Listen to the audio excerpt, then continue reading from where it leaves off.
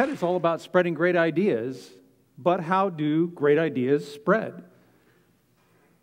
I think a lot of people think that ideas come from the idea stork, that somehow they just drop out of the sky and land in our laps. But my experience is they don't pop up fully formed, nor are they widely understood as they're delivered. Most innovations follow what's called an S-curve pattern. From a distance, sometimes they look like very steep steps, as if suddenly we all had televisions, suddenly we all had microwaves.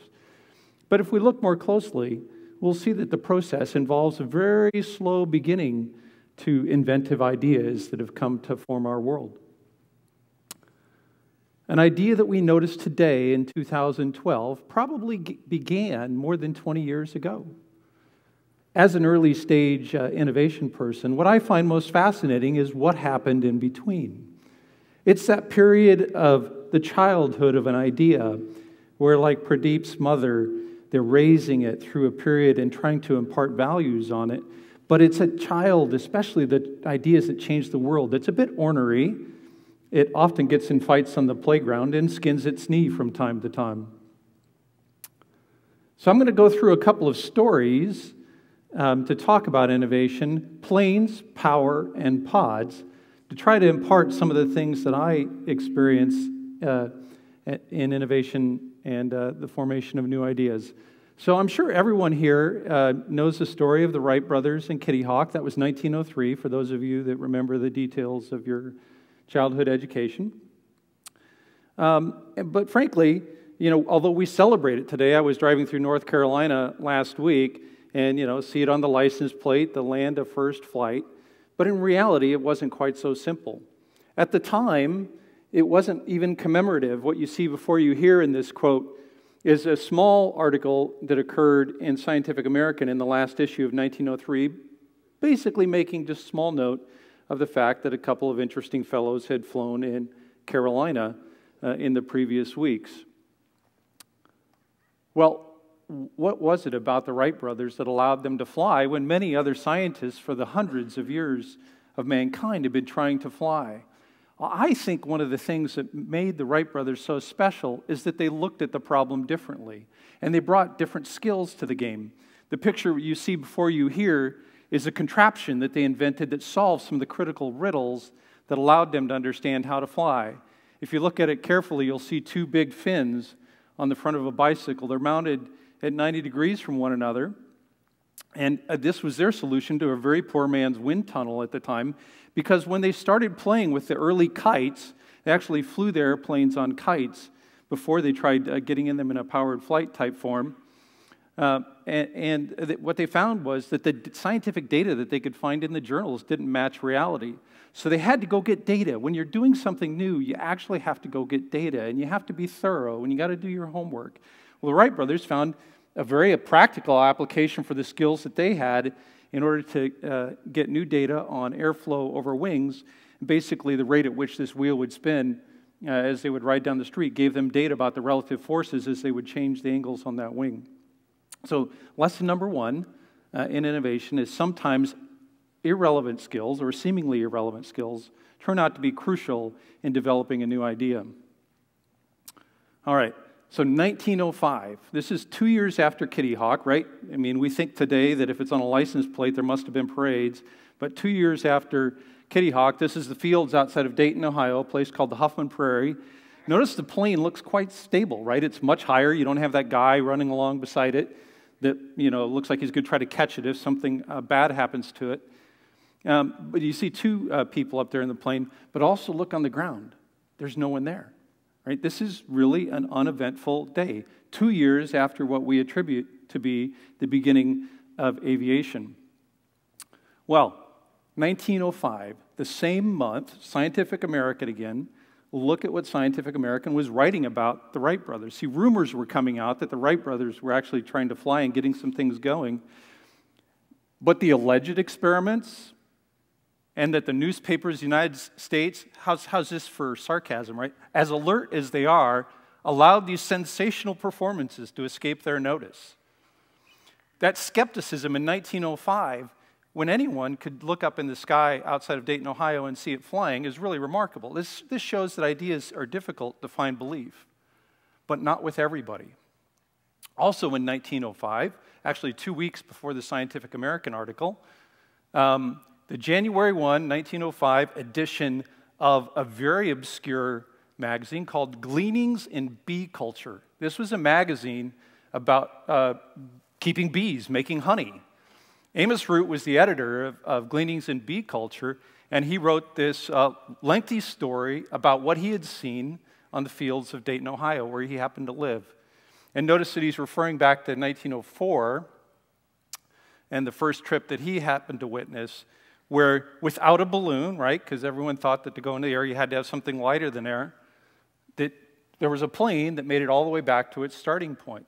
So isn't it fascinating that someone who studies bees is seeing something that Scientific American is saying, well, we're not really sure that exists yet. My experience is that skepticism, that gap between skepticism and wonder is normal. And one of the things here that allowed Mr. Root to see this was because he looked at it with a sense of wonderment, a sense of magic, that he had a different set of eyes. He studied flying things for his business and for his life. And so he saw things that others didn't. So that's lesson 2 to me, is look for people who look at things through different eyes. Well, so Wilbur and Orville thought that they had solved the problem by this time, and they went into sales mode. So they said, okay, we'll sell it to the military, right? It'll be really advantageous to be up in the air. And Orville and Wilbur finally got a letter into the War Department through their congressman. This is the response that they got back, of course, saying, well, it's not clear that it's been brought to the stage of practical operation, so bring it back when it's ready. Well, it was 1908. So now we are 5 years after Kitty Hawk, when the contract on the left was signed for $25,000 that the U.S. military would buy one of these planes if it met certain specifications.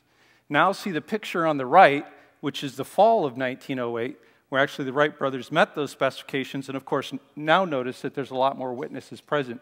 People had been trained to see in interacting what they would look for, and of course a lot of people from the government were there to watch at the time. So 5 years from Kitty Hawk to the point where the U.S. military was now going to take on one of the most important inventions in modern history. I'll talk about a couple other stories. I said planes, power, and pods. This is power. Thomas Edison, I assume most people here recognize this, with his most famous invention, the light bulb. He invented electricity for lighting, or invented lighting among many other things. And one of his first projects was the Pearl Street Power Station in New York that allowed to light a neighborhood in Manhattan. Well, there's some interesting lessons to learn from how this actually played out through the rest of innovation. Enter this man, Nikola Tesla. This is the guy that was the little person in that little video that we saw from TED Video this morning. Nikola Tesla was a Croatian immigrant to the United States who was very well educated, but he seemed more importantly to have an intuitive grasp of electricity that other people didn't have. Well, gotta go back. He was successful too. He actually hired on in Edison's lab, but quickly found that he and Edison didn't get along. In fact, he quit the Edison's lab when there were some unmet expectations and hooked up with George Westinghouse, a name that you're more likely to remember today, and was actually successful in building a power station at Niagara Falls that the gentleman this morning mentioned, which transmitted power down through New York State as AC power. But there was a problem. Tesla's AC power was in direct conflict to Edison's DC power. Edison saw this as a threat because Edison's power could only be used in neighborhoods and Tesla's could be transported across the country. So what did Edison do? He tried to use logic to help people see the dangers of AC power, but it didn't work. So being a good commercial man and a showman, he tried to help people see the errors, the danger in AC power. So you saw the picture. I kind of ruined it before. Here's what Edison did to help people see the dangers of AC power. On the sidewalks of Coney Island, he hooked an elephant up to a bunch of electrodes and electrocuted it. This is the tension that happens in the early stages of innovation. Now, this is quite dramatic, right? It got it in the media. Edison made his point, but for what it's worth, Tesla and Westinghouse didn't stop. Edison didn't either. Edison, realizing that he still wasn't winning the battle with AC and DC power, had a very fortunate event when enter a young man by the name of, or an older man actually by the name of Alfred Southwick, who was a dentist who sat on the board of prisons for the state of New York, who had this idea, and he had heard that AC power is dangerous. We could use this as a way to execute prisoners. So here you go, another fun story from the beginning of innovations. Thomas Edison and his team worked with Southwick in the state of New York to develop the technology for the electric chair. So the electric chair was basically the result of a demonstration of a competitive rivalry between two early stage innovators. A fascinating story about the tension of early innovation. Lest you think that these stories only matter in old days or big things, I bring before you the story of the iPod. In this case here, I just have a screen capture of a chat room on Slashdot, which some of you may know about from years ago, 2001. A young man by the name of Tony Fadell, he came to Apple with this idea of an easy-to-use digital music player. Interesting that you see this same sense of wonder and skepticism, my favorite quote here, no wireless, less space than a Nomad, which was another competitive thing at the time, lame. Well, that's all new. Now, of course, we know the rest of the story, that it was successful, but what you may not know is that if we look in the early stage of innovation, the iPod was introduced in 2001. That dark blue line is the Apple stock price. And the blue bars are the sales of the iPod. It took 3 years before you could even see a blip on iPods after the invention of the iPod, before it became material. So if you understood these patterns of innovation at the time where skepticism and wonderment were playing around, you could have made a healthy sum in innovation. In fact, 6 years later, if you had invested in Apple, which is longer than the time between the Wright brothers' invention and the first sale to the Army, with Apple stock today trading at over $600, you would return your money more than 6 times. So this phenomena of skepticism and time. Now, what happened during that period, right? Steve Jobs didn't go fishing during that period. The Apple team was actively iterating with potential customers and products. Because in reality, that initial iPod really was kind of lame. It was thin on disk space, and it looks kind of clunky now. And it wasn't until they started with this chain as they perfected the Mini and things like this that it started coming out. There was an important person that was mentioned earlier this morning by Dr. Crowell called Thomas Kuhn, and it would only be at TED where two people would mention the same scientific historian at the same time, who wrote that book called Structure of Scientific Revolutions. And another key aspect of that same book was he coined the term crisis.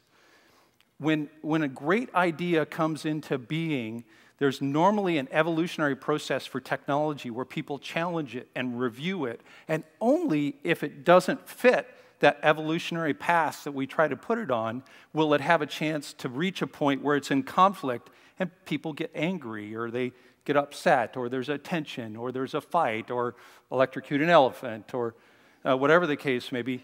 See, I think that that's a healthy part of the process. I think that was Kuhn's message to us. And whereas we don't like crises because we're human and they're messy, I think it's a healthy part of the innovation process that we have to go through that process of iterating the product. The beginnings of innovation, to me, are a process of plowing furrows in the mind where we can plant the seeds of great ideas and water and fertilize them. This is a process that's very healthy in the overall development ideas over time.